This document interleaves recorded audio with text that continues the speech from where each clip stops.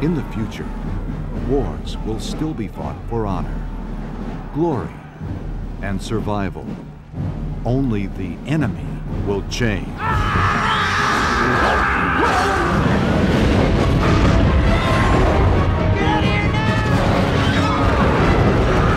must meet the threat with our very lives to ensure that human civilization dominates its galaxy always.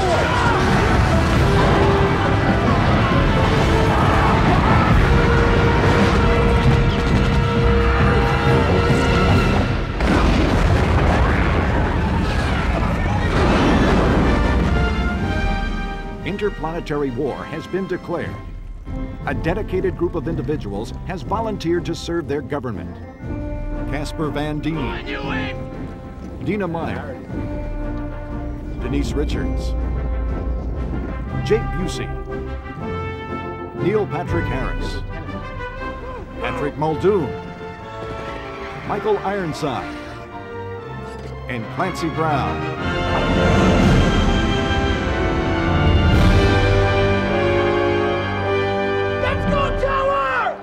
Yeah, okay, that's better. Starship Troopers is directed by Paul Verhoeven, veteran of the science fiction films RoboCop and Total Recall. Okay, let's go again. The bugs send another meteor our way, but this time we're ready. Planetary defenses are better than ever.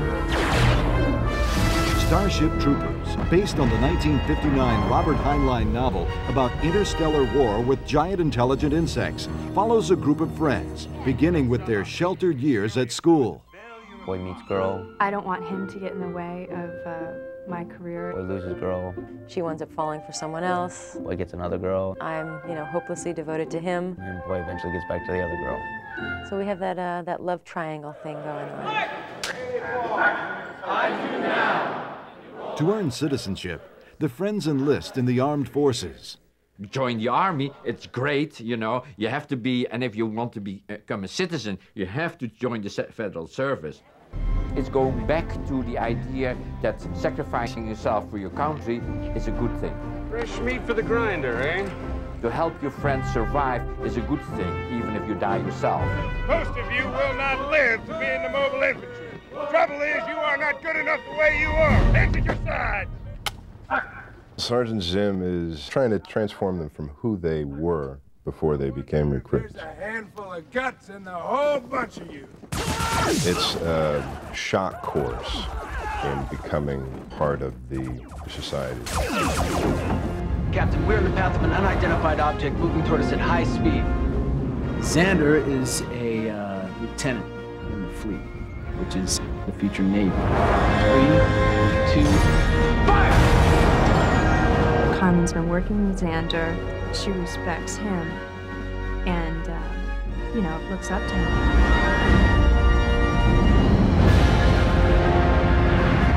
It took more than a year for model builders and special effects artists from Sony Imageworks, Industrial Light and Magic, and Boss Film to construct the vessels that would carry the troopers to their confrontation with the alien insects.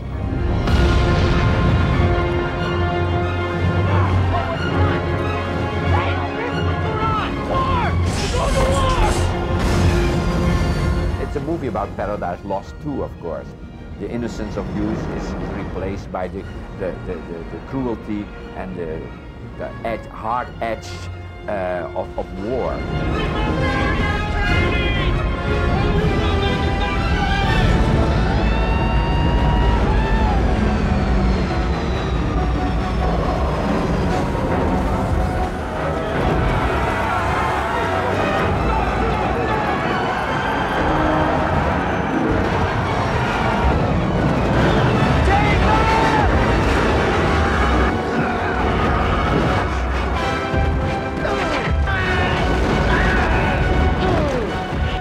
Oh, great.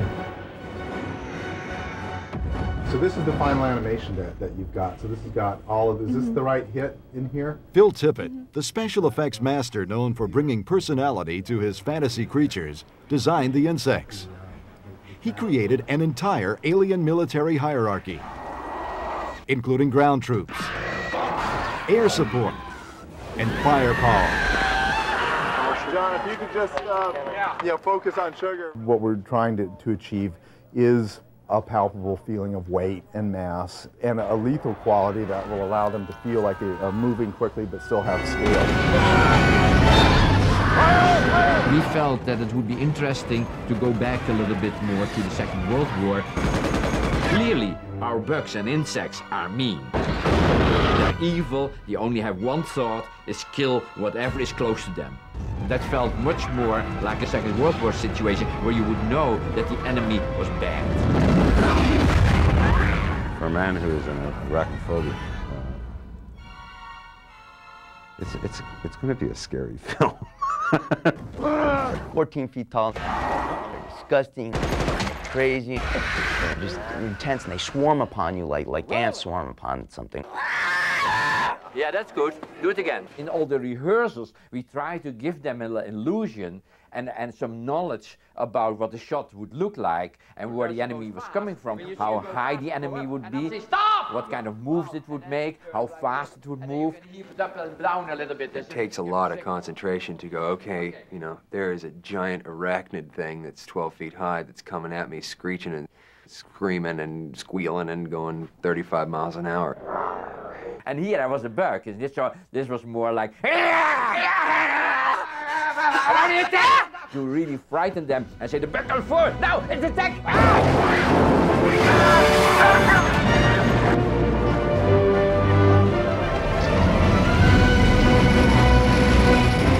This is such a giant movie. So many aspects to think about.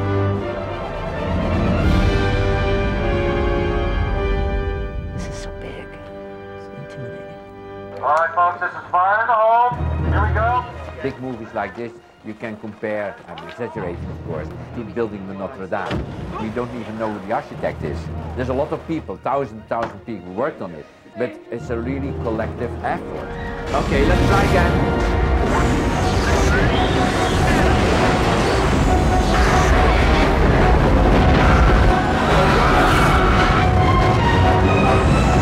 It is the dream of everybody that looks at the sky and realizes that there is something else there.